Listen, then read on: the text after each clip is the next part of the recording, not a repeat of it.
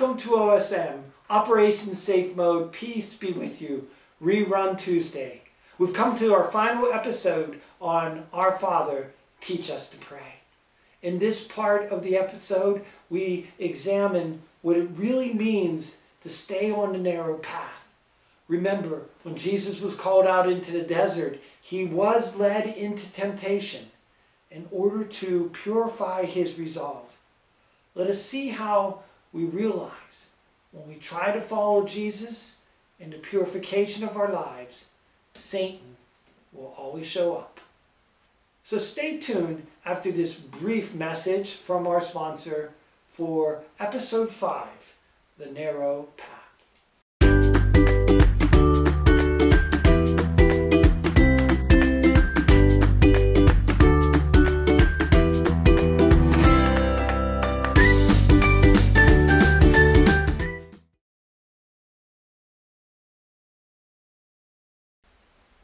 Just a quick review where we've come so far in this 5-part series.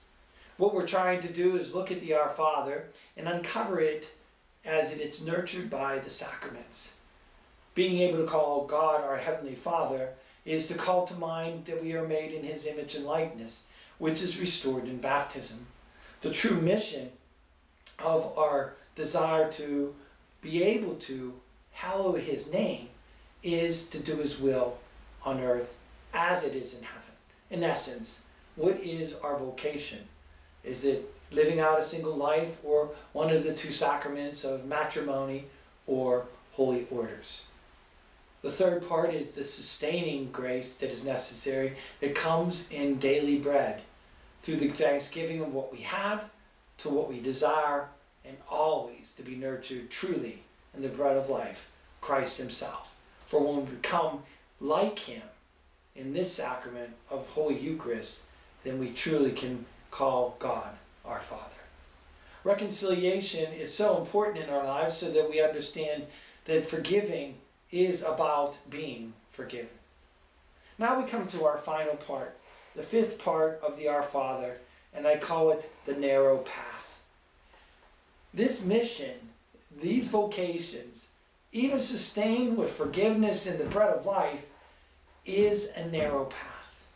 It is always a call to conversion. Remember, conversion is a painful realignment so that that narrow path leads to that eternal kingdom.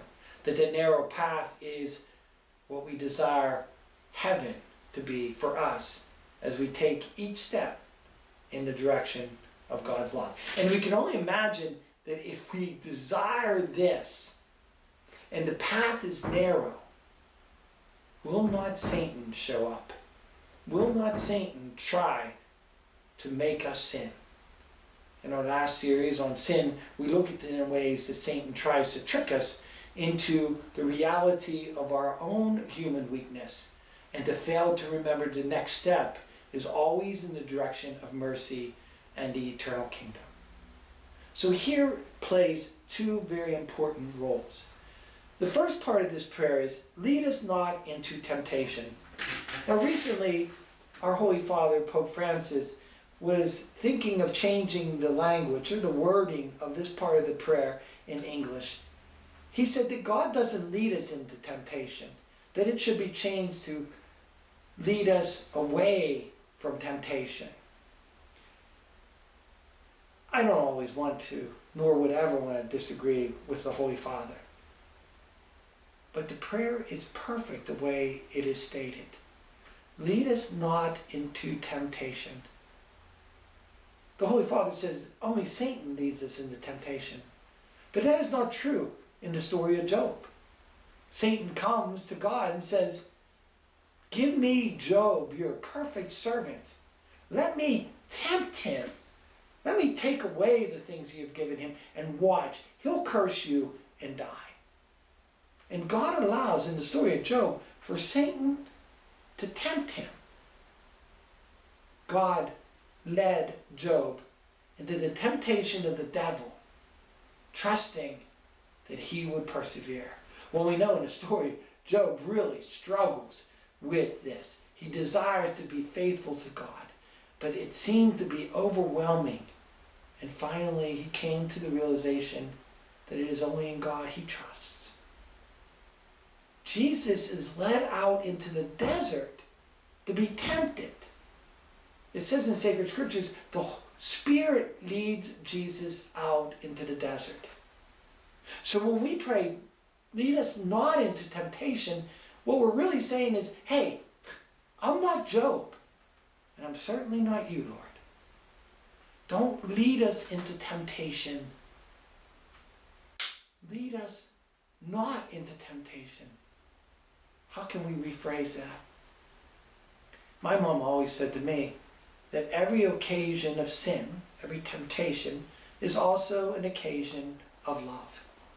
If we don't see the evil for which we can choose, then how can we choose so freely and so lovingly the good that is God? If we're never tempted, then how is free will even a part of the reality of our lives? But what God will never do to us, as he supported and tempted to Job, God will never lead us into any circumstance for which Satan is present without empowering us to overcome. This is the sacrament of confirmation. When we think of confirmation, when I think of those 90 students who have just been confirmed, I think of those gifts of the Holy Spirit and how they will be led into many temptation situations, choices to do good or evil, that they can have the courage and the wisdom to fend it off, that they can have the knowledge and understanding to be redirected on the narrow path, that they will take time to know the awe and wonder through prayer and worship to stay close to the Lord, that they will always remember that right judgment is the step in the way of the kingdom of God. So when you pray this part of the prayer, lead us not into temptation, Lord. Allow each of these circumstances to be a free choice through the Holy Spirit to do the will of the Father, so that the kingdom of God in heaven will be seen here, his will, and hallowed be his name. The final part of the prayer. If you're not going to lead us in temptation, deliver us from evil. See how it comes together? We're not saying don't let us be tempted, but the temptation so that we're delivered from evil. Deliver us from evil. I always think of, when does Satan really want to get a hold of us? When he is most afraid that not only are we on that path, but we're reaching for the gate of heaven. So the sacrament of the anointing of the sick is the sacrament that's always trying to preserve us in our humanness, to use our mind and our hands to continue to do the work of God. That's why we use the sacrament now in the church today, to strengthen us when we feel overwhelmed with fear of our brokenness. Not just in need of forgiveness of sin and reconciliation, not just in need of being nurtured in the Eucharist, but to be made whole again. That's when evil really wants to take us down. So, what we want to do here is realize that the last rites, as we call them, the opportunity to be receive the sacrament of anointing with reconciliation and Holy Eucharist, will deliver us from evil. So my brothers and sisters, this is the greatest of all prayers, for Jesus teaches us to share in a relationship with the Father, guided by his love, his forgiveness, and his life, so that we may enter into the kingdom of God. Not someday after our death, but now on earth, as we do his will, making his name holy for all to hear and for all to see. So be not afraid. Jesus, we trust in you. I hope you enjoyed our 5-part series on the Our Father, Teach Us How to Pray. I hope you took some really good notes in your handy-dandy notebook for further reference. Remember that what we learned here in the Lenten season should always be applied to the disciplines of Lent. Prayer, certainly, is how we come and to know the Father's will through Jesus' love. Fasting helps us, as we see in this episode, to prepare for the attacks that come from Satan, so that in our weakness we call upon the power of God's ability to lead us out of that temptation into his divine grace. And almsgiving is always the way that we further the kingdom through our words and our actions. We become the daily bread. So I hope you enjoyed our first part of Rerun Tuesdays, and next week we will begin a new episode to share with you in the same fashion. So remember, it's in times like these our saints are forged.